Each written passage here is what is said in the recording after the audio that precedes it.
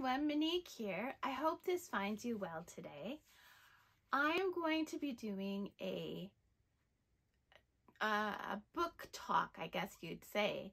I have started designing journals, notebooks, diaries, and logbooks, planners, crafting books. You know what I'm trying to say. I've been designing a lot of books and selling them on Amazon. So today I'm going to show you one of those books. This is the very first book that I created. It is a dog, well, it has a dog picture on the cover and it's a journal. It's got 100 lined pages within, and then it's got a few blank pages at the back. It is available on Amazon right now. It has a picture of my dog Bella on it. She was always one of my favorite models for all my different designs I do for my knitting and crocheting. But she has since passed away, so I decided to immortalize her by making a book cover with her face on it.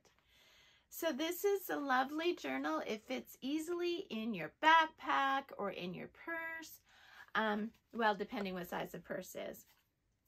And for just $7.99, you can get this as a gift or a present. Use it as part of the office gift exchange, and you're staying within the low budget.